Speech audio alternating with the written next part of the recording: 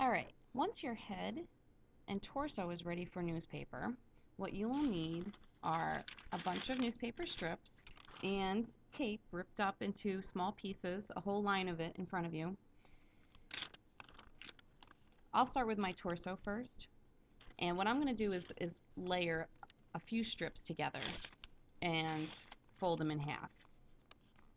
You don't have to make paper strips like you did for your arms and legs to do the head or torso. If you would like to, you could, but I'm not going to. So with this line of 3 pieces, I'm now going to wrap it around the torso, going up over top and underneath arms and legs, around the head, as tightly as I possibly can. And that's the key. This has to be wrapped as tight as you can get it without ripping the paper. And sometimes you rip the paper, and that's okay. Just take tape and tape it down. And now that I have it all wrapped around, I'm going to tape it down. All of my loose ends need to be taped. Nothing, no flyaways. And on the back, I will tape this as well. I'm not going to be done right now with this torso. This is just the beginning. This is the core, the center of my torso. Okay, one more here. Alright, now as you can see, it is lopsided. Now you can start filling in the gaps. Let me rip some more tape because I just used a lot of tape to do that.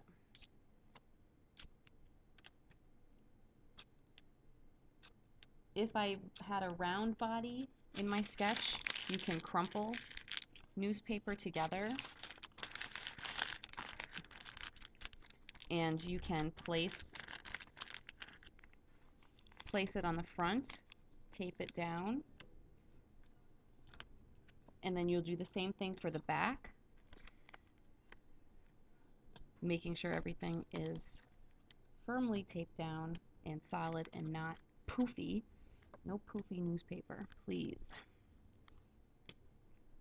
This is the same process that you're going to do for the head as well, but start with the torso or the head first. Don't work both of them at the same time because it's too much. Okay. Let me move the tail out of the way. Now, if I look at this from the side view, you can see it's got bulk on the front, but it has nothing on the back. Now I'll have to do the same process for the back. Once that's done, I'll then take another look at it and decide whether I need more bulk, and look at your sketch and compare your sketch to it. I also need to, if you can see underneath the torso, you can see some of the wires still. You're going to need to give yourself a little bit of a tape diaper and cover it up. I don't want any wire showing, because wire is made out of metal and the metal will not stick to the plaster. The plaster will crack and peel off of it.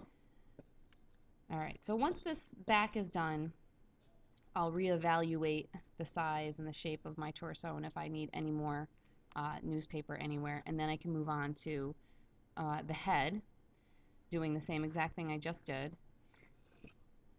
Let's talk about fingers for a moment. Do not wrap your fingers with paper.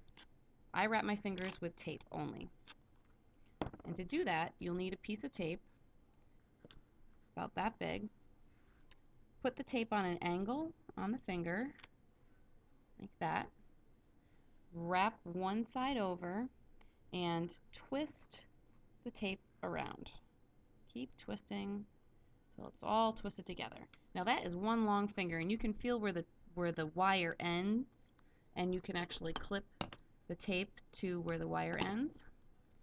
And if the tape won't stay down, you need to tack it. So this little loop here is not staying. So I'll just use another little piece and tightly wrap it. And this is how I make fingers. So I'll do this with all 3 of my fingers. And then to make a thumb, I just make my thumbs out of tape. Take a piece of tape, put it against the wrist area of the hand, and I twist it upon itself to make a shortened finger. So that would be my thumb.